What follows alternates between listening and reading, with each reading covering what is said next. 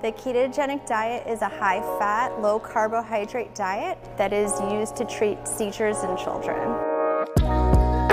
We've been providing the ketogenic diet to patients since 2005. So actually this year is our 20th year of providing this diet therapy to children around Central Florida, which is really exciting. So today we're treating Dylan. He's a 5-year-old boy and he's here to start the classic ketogenic diet. And so that's one version of the diet that we use where we like to start you in the hospital over a period of 3 days. So Heather and I are working with the family to teach them how to do the diet when they go home. It's important to meet with a ketogenic dietitian if they are going to be on this diet, because it is such a strict, restrictive diet and prepared in a specific way.